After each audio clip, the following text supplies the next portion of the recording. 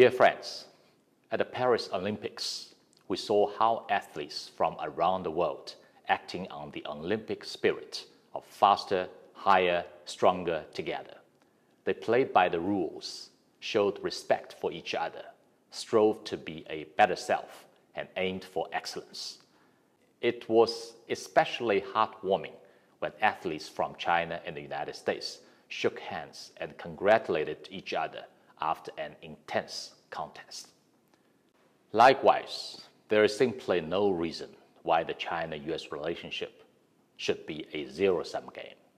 Our two countries can well help each other succeed in a race to the top, and both develop ourselves and prosper together on this vast planet.